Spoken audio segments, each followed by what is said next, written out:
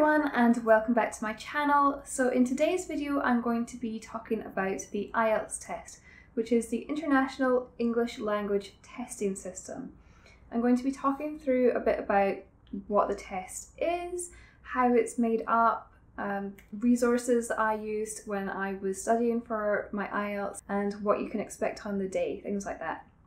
So I've just got some notes with me so that I can try and keep on track. I did the academic version of the IELTS. There is also a general version, and I want to just make sure that I give you the information about both versions and try and get in as much information as possible so that despite which version you will be sitting, then you'll be able to get the information that you need.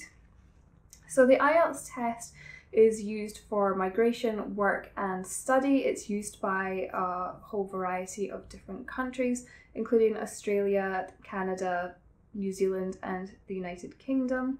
As I said, there's two versions of the test. There's the academic version and something called general study.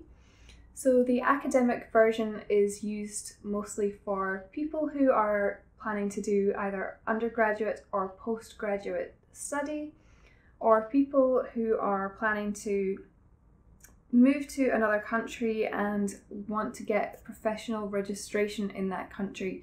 So for example, I was moving here as a nurse and I needed to register as a nurse, so that was why I had to sit the IELTS test. There is also a version of IELTS called General Study, and that's for people who are planning to do study that's below degree level, or for people who are migrating but they don't specifically need to do the academic version of IELTS for their visa.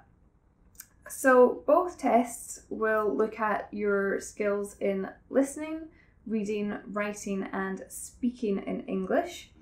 And both tests take the same amount of time, so it's about 2 3/4 hours in total. So when you go to sit your test, then you will sit the listening, reading and writing all in one go continuously without any breaks in between. And then the speaking test you will do separately. You might do that on the same day or you might do it on a different day. I believe you can do it up to a week in advance or up to a week after the rest of your testing happens. For your listening test, that will take 30 minutes and it's the same test regardless of whether you're sitting the academic version or the general skills version. And it just consists of listening to 4 recordings of people who are native English speakers and then answering a series of questions based on what you are listening to. This is probably fairly straightforward for people who are native English speakers, but might be a bit more difficult if English is not your first language. What I will say is that there are certain things that seem to be in there to try and catch you out, so don't just assume that it's going to be really straightforward even if English is your first language. The second part of your test is the reading test, so that is 60 minutes long and consists of 40 questions.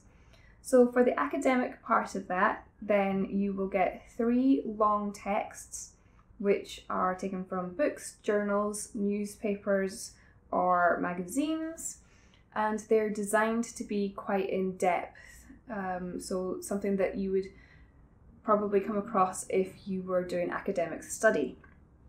For the general skills, then you will get shorter extracts which are taken from books, newspapers, magazines, notices, adverts, and things that you would generally come across more in your day-to-day life rather than through academic study. So the same amount of questions for each one, it's just that if you're doing the general skills, then it's more day-to-day kinds of articles that you're going to come across. In the academic one, then it's more academic kind of text that you're going to come across in your questions. For the writing test, this lasts 60 minutes and it's split into 2 parts. So if you're sitting the academic version, then task 1, you'll be presented with either a table, a chart or a graph. And then you have to summarize the information that is presented in that in your own words. So sometimes you'll just be given one bar graph, for example. Sometimes you will get two, and then you have to compare the information that's in the two of them. If it's just one, then you just have to summarize the information that's in that one chart, graph, whatever it is. Then for your second task, then you have to write an essay in response to either a point of view, an argument, or a problem, and you have to use a very formal writing style. If you're doing the general test, then for task 1, then you're presented with a situation and you have to write a letter either asking for more information about that situation or describing the situation to somebody. So it can be written in either a personal style, a semi-formal style, or a completely formal style, depending on how you feel like writing it. For your second task, then again you will be writing an essay, which is the same as what you would be doing if you were sitting the academic test, but you can use an informal writing style. So the last part of it is the speaking test, and as I said, you could do this on the day of your test, or you might be doing it on a different day. When I did my test, then my speaking test was quite late in the afternoon of the same day, and it lasts between 11 and 14 minutes generally, and it's split into 3 different sections. So this test will be the same regardless of whether you sit the academic test or the general test. And what they do is, for the first part, they will be asking you some basic information about yourself. Where do you live? What do you do for work? What are your interests? This lasts for about 4 to 5 minutes. Then for part 2, they will give you a card which has a topic on it. You get 1 minute to sit and look at the card and think about some ideas of what you could speak about. And then at the end of that time, then you have 2 minutes to talk continuously about that topic. The interviewer might then ask you some questions. They might ask you 1 or 2 questions. And then for part 3, then they will ask you some more questions relating to the topic that you got in task 2. So I thought I might tell you a little bit about what to expect on the day of your test. You will be expected to turn up quite a while in advance, at least half an hour in advance of your test, because generally there will be quite a lot of people sitting the IELTS test at the same time. So you go in and you have to register. They'll check your name, they'll check your photo ID that you have to take with you to prove that you are who you say you are and you're not getting somebody else to take the test on your behalf. Then you'll go into a room where you can leave personal belongings, so you aren't allowed to take things like coats and bags into the testing room with you. You have to leave things like mobile phones, so don't take too many valuables to the test with you. When you go into the testing room, then you'll just have a few basic things with you. Some pens to write with. You need to have your photo ID with you on the corner of your desk so that the people that are taking the test can check that people are who they say they are at any point throughout the test, and you haven't gone out to the bathroom and swapped with somebody else in the middle of the test. You'll also have a candidate number, and you have to have that on display as well.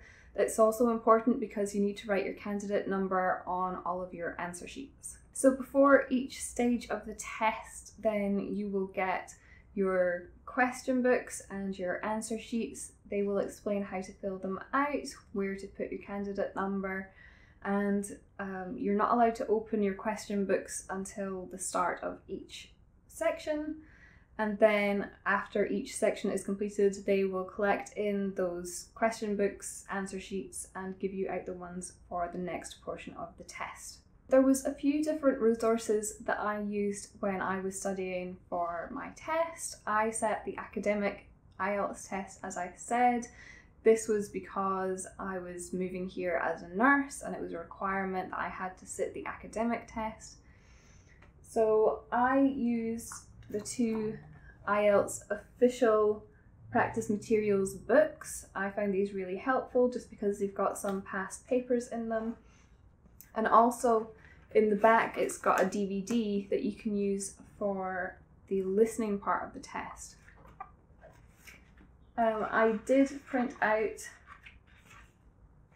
answer sheets so that I could use these when I would go through the tests, and I could just write on my answers. And these are the same as the kind of answer sheets that you will get handed out when you go in to sit your test. Another thing that I did was I used past papers that I found online. I actually made myself up a really big thick booklet full of different past papers, and I used to take it with me to work so that I could sit on my break and just do past papers during my breaks. But I think that I actually ended up recycling that when I'd finished doing my IELTS test, because I didn't feel that I needed that anymore. And it was just something that I'd made myself. It wasn't like an official thing. But if you just look up IELTS past papers, then there will be loads of places online that you can find all the previous IELTS tests. And it's good to find examples of other people's answers so that you can see what's right with them and what's wrong about them. The third thing that I found really helpful was a YouTube channel called IELTS Ryan. And I'll leave a link to his channel in the description bar below so that you can go and check it out. He gives really good advice on how to get very good scores on the IELTS test. And I think if I hadn't checked out his channel, then I probably would not have got the overall score of 9 that I managed to achieve. The main things that I found it useful for were learning how to structure my essays for the writing part of the test.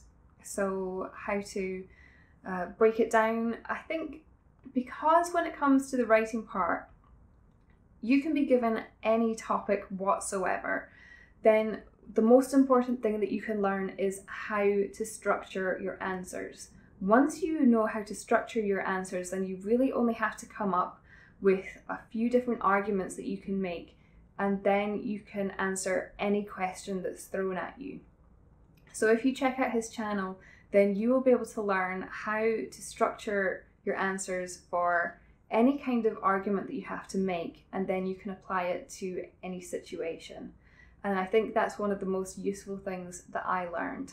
Now, you might be wondering, does a native English speaker have to sit an IELTS test in order to move to Australia? And the answer to that question is not necessarily. So if you are from a native English speaking country, specifically the UK, Ireland, Canada, New Zealand, or America, you're a citizen of that country and you hold a passport for that country, then you are classed as having competent English. So that will get you an automatic score of 6 on the IELTS. The only thing about that is a score of 6 on the IELTS does not get you any points towards an Australian visa. If you want to get points towards your Australian visa, then you need to have a score of at least 7. A score of 7 will get you 10 points towards your visa, and a score of 8 or 9 will get you 20 points towards your visa. So although you might not necessarily have to sit the IELTS test, then it's often a good idea to sit it anyway, because it will get you extra points and it will make it more likely that you will be picked to get a visa. Another question is, do I have to study if I'm a native English speaker? And I would say definitely, because even as a native English speaker, then you could sit down to do an English test and still completely fail. And that's because you just don't know how the test is going to be structured. You don't know how to manage your time properly until you sit down and study for it. And you don't really know what's expected of you. So one of the things that you need to know about the IELTS test is that they're looking for the range of vocabulary that you have. So for example, when you're doing your writing test, if you want to say that something has decreased when you're describing a trend during task 1, for example, then don't say decreased the next time that you want to describe that thing. Next time that you say the same thing, then you would want to say that it fell, or it reduced, or it lowered. So you want to demonstrate that you have a wide range of vocabulary. If you say the same thing in the same way repeatedly, then that demonstrates that you have a very limited range of vocabulary, and that shows that your grasp of the English language is not high enough. Now, generally in day-to-day life, we don't go around thinking about how we are describing things and making sure that we always use different words to describe the same thing. But when you're studying for the IELTS test, then this is something that is very important. For things like the reading part of the test, things like time management can be very difficult. So the more that you study, the quicker that you should get at finding information within the text that you're given, and it should be much easier for you to be able to get through that part of the test within the time limit that's given to you. So I hope that's helped to explain a bit about the IELTS test. If you've got any questions for me, then please leave them in the comment section below. Give me a like if you have enjoyed the video, subscribe if you want to see more from me, and I will see you next time.